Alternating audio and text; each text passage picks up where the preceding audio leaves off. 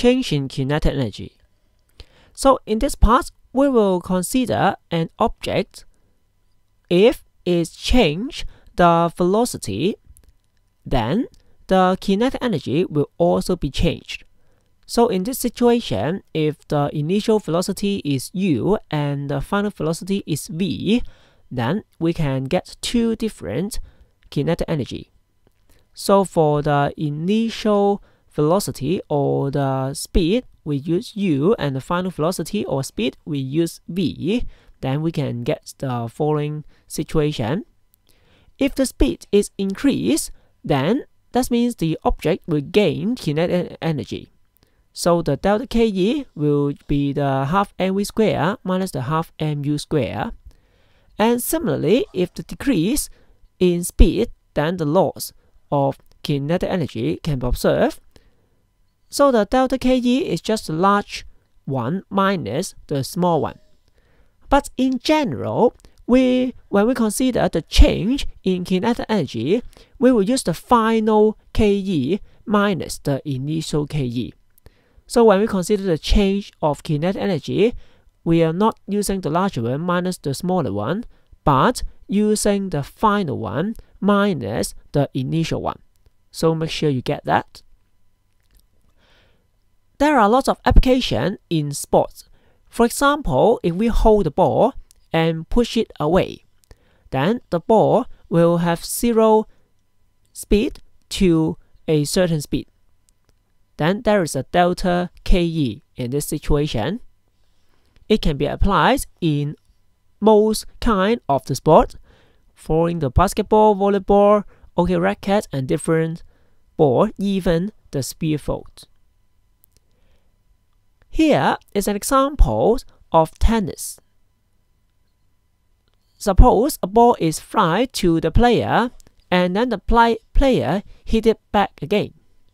So we will have the initial Ke and the final Ke. Then what is the work done on the ball? The ball will gain Ke from the person. So the gain in Ke will be the final Ke minus the initial Ke.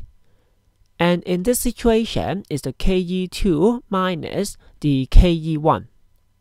Because energy is a scalar, so we need not to consider the direction in this situation. So it can be applied in tennis ball or squash ball. You can think of more example. And the work done involved here is the use of the chemical energy of the person. Let's see two examples related to this kind of situation. So if we have a tennis ball fly to the player and it travels back in another speed. So what is the gain of kinetic energy of the tennis ball? It should be the final Ke minus the initial Ke. And in this situation, we have to change the mass of the tennis ball into kg before we do the substitution. And the rest of the question is quite straightforward. After substitute all the number, we can find out the value of the gain in kinetic energy of the tennis ball. Then what is the work done? Because the energy is come from the person, so the work done is just the same as the delta Ke in part A.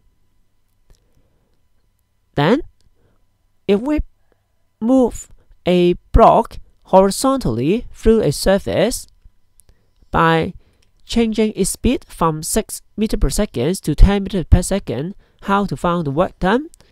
Actually, it's just the change in kinetic energy. So, by using the final Ke minus the initial Ke, so in this situation, we can just substitute the numbers directly. Then we can find out the work done by the object. Make sure you're aware the so-called work done is the energy gain of the object.